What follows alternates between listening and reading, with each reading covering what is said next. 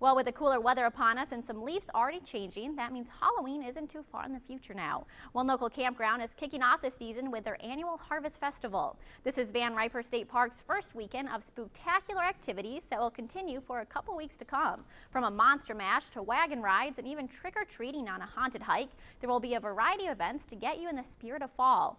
Boo bread will be made around a campfire tonight at the park, and participants can also start decorating their camping sites to compete for the spookiest camper.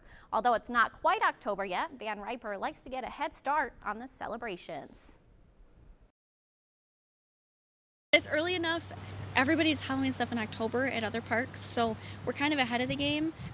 But yes, we always fill. It's super busy, and it's kind of nice. It's a nice break. Everybody goes back to school, but it gives them something to do on weekends still. This is just the first of 3 chances to attend the Harvest Festival at Van Riper State Park. The annual festival is open to campers of all ages.